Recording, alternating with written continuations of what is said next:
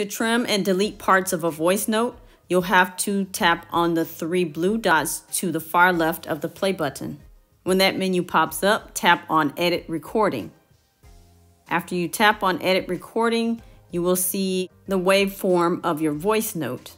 Here you have the option of replacing portions of your voice note.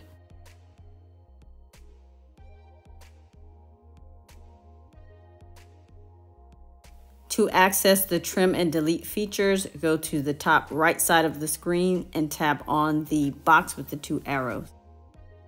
You have the option of using the yellow box at the bottom to trim or delete portions of your voice note. In the top portion of the editing window, you can drag the yellow bar and trim parts of the voice note. That's simply done by dragging that bar to the portion of the voice note that you want to trim and tapping Trim.